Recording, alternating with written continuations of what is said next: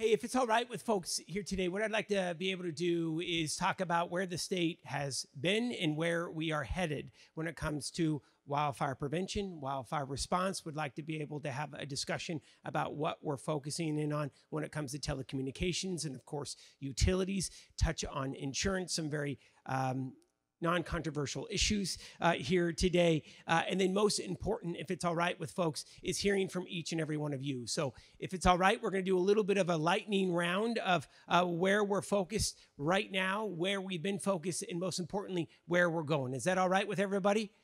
And again, so excited to be with you here today. So bottom line is this for the state of California. We are hyper-focused on this crisis. And what we know is that it has to be an all-encompassing approach from all levels of government and non-government entities to be able to protect local communities and keep residents safe. Am I right? And it is so critical. So here in the Golden State, we are truly taking comprehensive multi-year action to be able to combat this era of mega fires.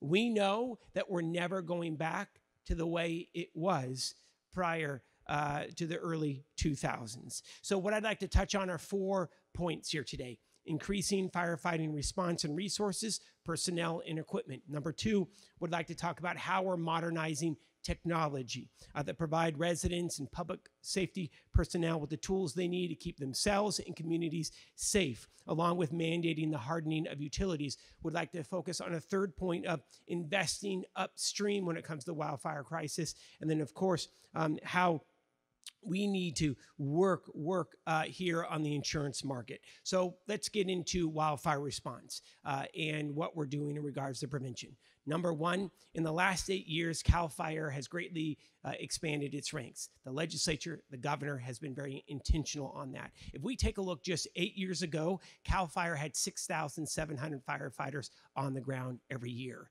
Today, this year, we have about 11,500 firefighters on the ground. We have just struck an agreement with Local 2881, who represents CAL FIRE firefighters. We're reducing hours for the work week, which means we're going to increase the number of firefighters. Additional 1,000 full-time firefighter positions will be brought on over the next 36 months when it comes to CAL FIRE. CAL FIRE is by far the largest stateside wildfire response in the United States of America. And I got to be honest, we owe those women and men a debt of gratitude. They are America's gold standard, and I'm grateful for the work. And if we can please give them a round of applause, my goodness. Look, we have treated over 300,000 acres of forest land. We know that there is much more to go. And I'm going to share a frustration and not being partisan here. No matter if it's been Democrat or Republican administration, we have yet to see the investment of the federal government when it comes to the 57% of forest lands that cover the state that are owned and managed by the federal government. And finally, we have a breakthrough. The Biden administration has announced that they're going to invest $500 million on the most critical fire threat forests, mostly in Northern California, focus on forests around communities and in particular in watersheds that are critical to the California aqueduct system that provides drinking water to about 60% of the population here in California. That $500 million is a game changer for us, but we know that needs to continue. We are greatly expanding our aerial firefighting fleet. We are stripping out all of our Vietnam-era Black Hawk helicopters. We have brought in night fighting Black Hawk helicopters. We have a deal with the Coast Guard where we're taking 7 C-130 cargo planes off of their hands. We're going to transition them into the largest fire bombers in the sky here in our aerial fleet. Millions have been invested to be able to deploy thousands of wildfire cameras in even the most remote stretches of California so that we get early warning when we see that smoke.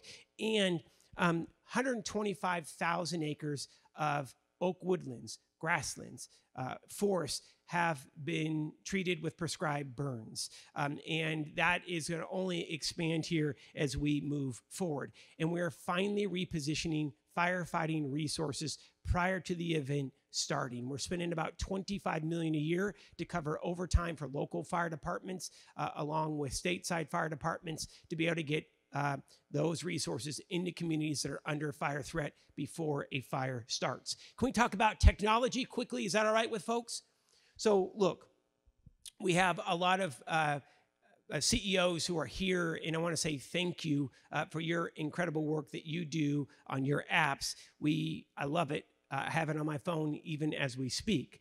So in addition to the deployment of thousands of new firefighters and the cameras that we talked about, we are modernizing our entire 911 call system. It's next generation 911 here in the state of California. Every county will have their upgraded 911 system by the end of 2026. Here's what it's going to allow us to do. If you call into 911, or if you're a paramedic, police officer, or a firefighter on scene, you can now text photos or video to provide additional situational awareness to that dispatch center. Number two, all centers are now going to be backed up in the cloud, because what we saw in particular during the 2017 firestorm, we had to evacuate 911 call centers that didn't have the ability to switch over to another county or a local jurisdiction, and phones went unanswered. Simply unacceptable, especially in this technology-rich state. So now, after we move towards this next gen and final implementation of next gen 911, every call center will be backed up that we can automatically switch over. Three, we're going to have enhanced location tracking ability for callers as well as first responders. And we're finally going to have common alert and warning technology capability in all 58 counties. No matter if you live in Modoc County or in Los Angeles County, you will have the ability to have a common thread when it comes to alert and warning. We now mandate alert and warning training for local emergency managers, because what we have also found is that during the Tubbs fire, during Paradise, right, local emergency managers weren't up on the latest alert and warning technology. Can no longer happen in this state. We're mandating backup power for critical cell towers and cable infrastructure. 72-hour mandated backup power. I will tell you that has been a fight to get implemented in this state, but the state ultimately won. And it is absolutely critical, because what we've seen fire after fire is that cell towers, fiber burn up. And there is no backup technology. And now cell companies, cable companies are now deploying that backup power that has to run for a minimum of 72 hours. And I know we shouldn't have to legislate for this, but we now mandate communication from telecommunication and cable companies within 60 minutes of an outage of a cell or cable infrastructure. So as late as 2015, you could have a massive wildfire in Lake County, and I want to say thank you to Supervisor Peiska for her incredible work in Lake County. She does a fantastic job each and every day. And there is zero communication from AT&T or Frontier or Verizon. They won't tell you if crews were heading out. They won't tell you estimated time of restoration. They wouldn't communicate with the sheriff's office. I'm not trying to pick on them, but just being super candid about it. So now we have legislation that mandates coordination between telecommunication and cable companies if there's an outage within 60 minutes to be able to talk about what the infrastructure problem is, when the crews are going to be there, and how long the outage will last. And you have to be able to provide presence of a true human to be able to have a conversation with our state warning center and local emergency managers. Let's talk about utilities, and feel free to throw your chair forward. So look, just going to be honest, I have been incredibly frustrated with our local utility here, Pacific Gas and Electric. And I'm not going to spend the time here today airing my frustrations. I want to focus, because there are quite a few of them, but I want to focus today on the improvements that we're looking for and where we're moving. Number one, the state is mandating that they have to harden their infrastructure. They're literally decades behind modernizing and hardening their infrastructure. It's simply unacceptable. For too long, they've put profits in front of people. And that can no longer continue. And this state has to hold them accountable.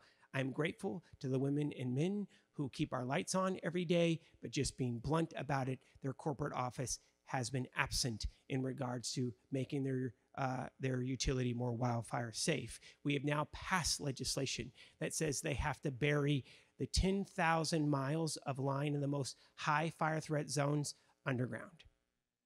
And why that's important, 99% of all fire starts are stopped if they're buried underground. And if we take a look at a rate case, what it's going to cost ratepayers, if PG&E were to continue with their vegetation management program, it would be about $30 per month for the next 10 years for the average ratepayer. If they bury these lines in the 10,000 miles of high fire threat communities, it's about $16.30 per month. So it stops fires before they start, and it saves ratepayers money. We also mandate that utilities have to coordinate with local government, emergency managers, if there's going to be a power shutoff. And the biggest challenge that we've had is working with them to be able to decide if the money is going to come from the investor side of the utility or the ratepayer side of the utility. And it's absolutely critical that we keep rates as least expensive as possible here in the state. Transitioning to insurance. This is a growing crisis. We've seen this since 2015, actually, the Valley Fire in Lake County, and it has only expanded since. And it's now starting to get attention because we're seeing massive non-renewals in Southern California. This has been a crisis that has existed here in Northern California really since 2015. So I'm going to give you my editorial, my perspective about where I think we need to go. First and foremost, I'm grateful to our insurance commissioner, our governor, who just took decisive action to try to empty out our insurance of last resort called the FAIR Plan. What they just did is, in return for, candidly, higher rates, insurance companies have to empty out the insurance of last resort. You can't get a traditional homeowner policy. You go into the FAIR Plan here in California. It's much more expensive with much less coverage. They have to empty out 85% of those in the FAIR Plan in return for higher rates. But I'm just going to be super blunt about it. The state of Florida has literally given the insurance industry almost everything that they've wanted. They rolled out the red carpet. They gave them some of the highest rates in the nation, aggressive reinsurance, and private catastrophic modeling. 17 insurance corporations have now pulled out of Florida despite getting almost everything they wanted. I'm not here to bash on insurance corporations here today, but I'm just talking the truth. And where I think the state now needs to continue to build is how we keep them in this state. And it's not going to be because they want what's best for homeowners. They're going to be looking at the bottom line first. So here's where I think we need to continue to build upon. Number one, we have laws on the books that you have to harden your home. There is no law on the books. If you harden your home, insurance companies have to write. So we believe that there needs to be community hardening plans, community-wide basis. And if a community adopts these hardening plans in connection with the utility, insurance companies have to write. Two, we need to expand low-income homeowner grant program to allow homeowners to afford to do the right thing and harden their home. Three, there is no way in hell that this state should advance private-public risk modeling, catastrophic risk modeling. Every homeowner, every resident should know how their home policy is defined and why they may pay more or not. And it won't happen if insurance companies hold all the cards and they have private catastrophic risk modeling. That's simply not acceptable. Four, California has among the most lucrative automobile insurance markets in the entire United States of America. If you write automobile insurance in this state, you have to write homeowners insurance in this state. Again, it's about protecting homeowners as well. The last thing I'm going to mention is after the fire. So we have learned some really critical lessons over these past many years when it comes to how we rebuild our communities.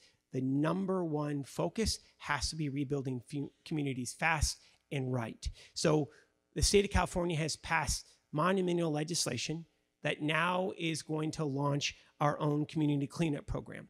We are developing a list of qualified large contractors to work under Cal Recycle, the State Department, that will advance community-wide debris cleanup programs. Because, just being honest, we've worked with FEMA, we've worked with the Army Corps of Engineers, and there are some real frustrations there. So the state of California is going to become one of the first states that will have our own large debris cleanup program with a list of qualified contractors. Those contractors can be dispatched to communities at a moment's notice because they are pre-qualified with the training. 2, we've passed multiple pieces of legislation holding crooked contractors responsible. So what we've seen is we've had crooked contractors come into communities and take advantage of fire survivors and rebuilds. Am I right? So we have extended the statute of limitations where homeowners and attorneys can go after these crooked contractors. We have brought in licensing reform, and we've expanded higher penalties for those contractors. And the last thing I'll just say is we have beefed up our Office of Emergency Services. Look, this climate crisis is the crisis of our lifetime. And especially states in the West are faced with incredible challenge. So we have hired hundreds of additional full-time staff at the Office of Emergency Services who now flood communities to help put in the infrastructure to be able to rebuild homes and lives. We desperately needed that, and we have continued with that investment over the past 8 years. I'm going to end it right here and say this. Thank you. So grateful for your leadership, for what you do in your communities, for this state and for the West. Is there a lot more work that California has to do? Hell, yes, there is. We got a lot more work to do to continue to prepare for this crisis that confronts all of us. And we can't take our foot off the pedal. Not now, and candidly, not ever, not in this new reality. This climate crisis is one of the most pressing challenges of our lifetime, and we need to continue to confront it head on. Again, thank you for allowing me to be here. Jennifer, I think we're going to open it up for some conversation, for your comments, your criticisms, your concerns. And again, thank you for your leadership. So let's do it. Let's start the conversation, please. Hi, thank you for being here. I appreciate your attention to this because we all know this is a problem that's not going away. My name is Nora Esders. I'm a disaster case manager for river fire recovery in Nevada and Placer counties. I love everything you just mentioned about prevention and mitigation, but I think we all know in this room it's not if but when a wildfire is going to happen. So I'd like to see more funding for long-term recovery ahead of things happening, so we're not scrambling for funding after something happens. For instance, River Fire just got lucky and got tacked on to a federal declaration 4610 with Dixie Fire. Otherwise, we wouldn't be sitting here right now. There would not be disaster case managers for River Fire folks.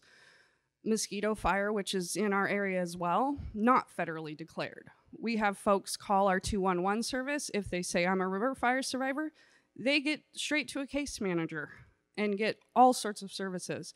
Mosquito Fire folks call, they can't talk to us. There's no FEMA funding for that.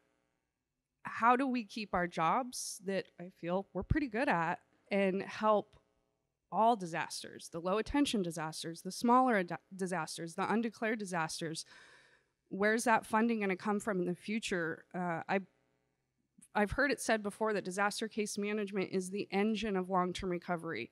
Without us having those individual relationships with survivors, how do you know where to, all these donations pour in? How do you know who needs what? We know who needs what and where they are.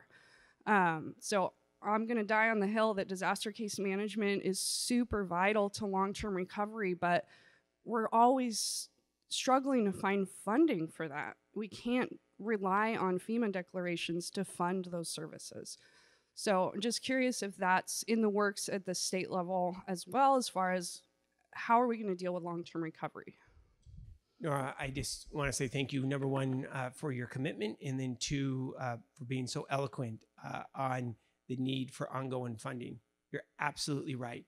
We're dealing with not a fire, but an earthquake up in Humboldt County. It didn't get anywhere close to a federal declaration, but we literally have dozens upon dozens of homeowners whose homes slid off their foundation. And they are left to some minor dollars that are coming in from the state and some community benefit. It simply doesn't work. So a state as large as this needs to start thinking about, and we are, by the way, about how we're able to fund these lower threshold disasters, but in smaller communities and rural counties, lower threshold disasters are massive disasters for those who are impacted by them. Am I right? And it means everything from being able to stay in your home to rebuild or potentially becoming homeless. And so it is an issue that we're working on. I'm going to be super straight up with you about some of the challenges that we're working through. Number one, as you know, the federal government looks to how much we put in, and if we're going to supplant, they take back. So number one, we need to be able to work with the federal government to say that, look, if we're going to have a non-presidential declared disaster, that you're not going to penalize us, right, in the future for a larger disaster, saying if you put in money for this, then you can put money in for that. Just being really open about that, that's an issue that we're continuing to work through with FEMA. Number two, my big belief is your budget is your value statement. If you value a strong rebuild, and if you value giving homeowners and residents the tools they need to be able to rebuild their lives, then we have to fund it. And that is an issue where I think we should look for some pilot projects, right? To be able to show how we're able to get these homes back on the tax rolls quicker for that ongoing recovery. So Nora, if it's all right with you, Carrie Lindecker, who is with me today, is going to give you a card, and I'd love to follow up with you to have a further conversation, because it is something that we're super passionate about and we desperately need. And more to come on this. And I'm not trying to be squishy with my response to you and give you a non-answer. It's just we're working through some issues with the federal government. But Carrie, if you don't mind just giving Nora your card. That's great. Hey. Good morning. Hi, Lindsay Farrell with Nanotech Materials. What's up, Lindsay? We're coming from Texas. Hot damn. Yes, and we're trying to learn as much as we can about fire safety so that we can share it back with our fellow neighbors. So thank you for the education you've provided me this morning. One of the things you mentioned was the community cleanup program, how you've worked through Cal Recycling to train, individuals and philanthropies on those programs. Are y'all doing something as well in the home hardening space with philanthropies that you're training for specific prevention action, more at the residential level? Yes and no. And let me explain that. So I'm going to give you my own perspective, and Lindsay, feel free to tell me if you think I'm full of it. So look, we had legislation that actually was going to be modeled after the state of Florida that would create a home hardening commission. It would be with building inspectors, fire marshals, fire chiefs, and CAL FIRE that would develop a set of standards for home hardening and expanded resources. The insurance corporations defeated it in the Assembly Insurance Committee. That is a committee that is a graveyard for good consumer-driven bills. I say that because now it's been a bit of a piecemeal approach. So we've adopted, CAL FIRE, Department of Insurance have adopted home hardening rules, regulations that homeowners have to abide by, but it is more of it's an underfunded program for low-income residents right now, especially seniors, and we desperately need to be able to beef that up. So we have literally laws on the books, but we don't have the resources to be able to empower homeowners to be able to do the right thing. There was a pilot project up in Paradise, and you all may know, but it was between $65,000 and $75,000 per house to be able to harden their home. Louisiana gives about $15,000 to harden a home. I'm sure you're aware of that. That's not going to cut it here in California. So long story short, we do have a program. It's not nearly as robust as it needs to be. I believe that we need to fund it, and insurance companies have to be able to provide either credit off of what the annual policy costs will be or write policy. So more to come on that. It is a bit of an S show, if you know what I mean. This you can swear, Mike. It's okay. All right. We've been swearing all week. It's all good. All right. So there we go. This is an issue actually that we're going to tackle this coming year to be able to empower homeowners. And then, Lindsay, if you don't mind me just asking, how do you do it in Texas? How are you doing the home hardening? And Mike, we have IBHS here too, and Smart Home America in the center, just as a side note. I'm going to give you your next question, Will. Thanks, Will Abrams. Hey, what's up, Abrams? Senator McGuire, great to see you. A really impressive list of accomplishments and coming from your office and great legislation. I just wanted to ask a couple questions about a couple loopholes, I think, in some legislation that folks are working their way through. One is around the undergrounding plan for PG&E and our utilities. I know the intention was that they would look for other sources to fund those efforts, but they are going directly to the ratepayers for that work, and aren't really quantifying the short-term increased risk from moving their focus away from covered conductors and C-hooks and other above-ground infrastructure to the undergrounding effort. And while I agree that long-term that's a great solution, in the short term we're going to have some increased risk, and it'd be great to see some transparency around that. And the other sort of area that there is a loophole folks working their way through is around the fires through the PG&E bankruptcy, where, as you know, folks are at 65% of their payout, have really banked on the made whole agreement that was committed to them. And there are a whole bunch of folks who are really benefiting from the difficult position that wildfire survivors are in through our trust, making money off of our money. And of course, we're also looking at that federal legislation to make sure that we're going to have the tax relief that we got in California that was fantastic.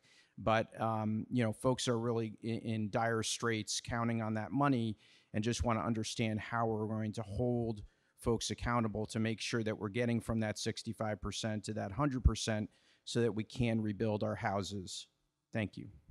No, thank you so much. I'm very grateful to Mr. Abrams and all of his work that he's been putting in. It has been an amazing job that he's literally driving to the Public Utilities Commission, advocating on behalf of fire survivors, and working with leaders across the state. So thank you. So first and foremost, on the issue of undergrounding, it is a 10-year endeavor. That is the how PG&E will complete those 10,000 miles. A recent rate case is in front of the Public Utilities Commission, even as we speak, to be able to become more aggressive. And I'll just use the term of insulating of lines, which I do believe is absolutely critical and will be a stopgap until we see those 10,000 miles of line. And that's something that they're dealing with even as we speak. And I think they had their last conversation about that as a commission last week in regards to greater insulation of lines throughout the state, especially in those high fire threat zones. On the settlement, look, we've had many a conversation on this. I think that we're going to need to be able to have a greater conversation in the state on these settlement dollars, how they roll out, how the expectations are managed in working with that administrator's office. There's a bit of a mix, as you well know, and know better than I, between the Fed and the state government oversight. But look, there is, I think, significant rooms for improvement when it comes to transparency, how payouts work, and we need to standardize tax relief. So the state of California has not taxed those payouts. When we've seen these settlements, it has been a one-off. I do believe that we need to have a standard policy in this state for these large settlements that fire survivors can bank on, not having to pay stateside tax on those settlements. And I just don't know if the federal government will ever get there besides a one-off approach for each disaster. And I'm incredibly grateful to Congressman Thompson, who's been leading the way on that, on a bipartisan approach to be able to end taxing of the settlements. But Mr. Abrams, you're absolutely right, and there needs to be more work, and that's something that we continue to work on with the governor's office. Hey, what's going on? Senator McGuire, thank you for being here today and for your comments and your work. We appreciate it. Jonathan Kusel, Sierra Institute for Community and Environment. We're based in Indian Valley, ground zero of the Dixie Fire.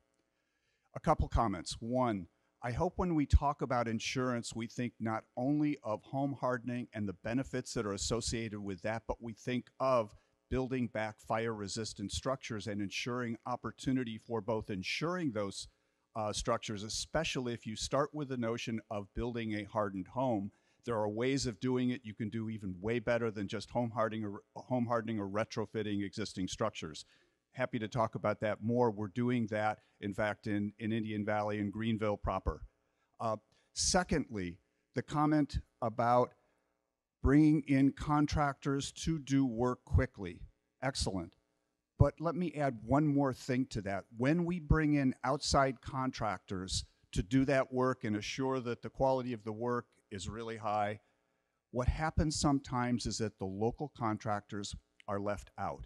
It is a way of rebuilding local capacity to use those contractors, many of whom have been put out of work as a result of catastrophic wildfire. So if there's ways of building in mechanisms to hire locally, utilize local businesses, it is a way of building capacity for truly after the fire. Couldn't agree with you. First, your last point. First, there is a local hire provision within the state law that mandates, and I don't want to give you the exact percentage. I think it's 30%, but Jonathan and I are happy to, Carrie will give you a card so we can follow up on local hire from that impacted community. You're absolutely right. We've seen that in Mendocino County, Sonoma County, Lake County as well, on how important it is to be able to get folks back to work and those paychecks flowing. On the issue of building back more resilient, what you just said, I would love to talk with you more about that. I love Greenville. I love Chester, whole Lake Ominor area. And I'm just being blunt about it. We need to ensure, though, if a homeowner is advancing that they're going to be able to access the traditional insurance market. And that has been the biggest issue. You can harden your home till the cows come home, and there is a high probability that if you live in a so-called high fire threat community, you may not get anything except for high cost, low return in regards to the FAIR plan. So I'm trusting, but we need to verify on this new executive action. And I think we're going to need to be able to legislate if we're looking at a Greenville, for example, and they build back in a hardened, more resilient way, then that community is going to be able to buy off of the traditional insurance market. And that's what I'd love to talk further with you on, because it's a major priority for us. The last thing I'm going to say, and this is going to be probably some of the most unpopular about what I'm about to say, is I think we also need to have a conversation about new development in the most extreme high fire threat zones. When it comes to multi-unit development in this state, that is an incredibly difficult conversation to have, but we need to look at a program very similar to what FEMA launched decades ago in regards to flooding. If you see payouts over and over and over again in regards to dwellings, then the federal government would come in and be able to purchase that property. And that is an issue that we're going to have to address long-term in this state, especially for high-density multifamily developments. Again, incredibly controversial, but we need to start having that conversation in this state. Jonathan, Carrie's going to give you a card, and I look forward to following up. And thank you so much for your work.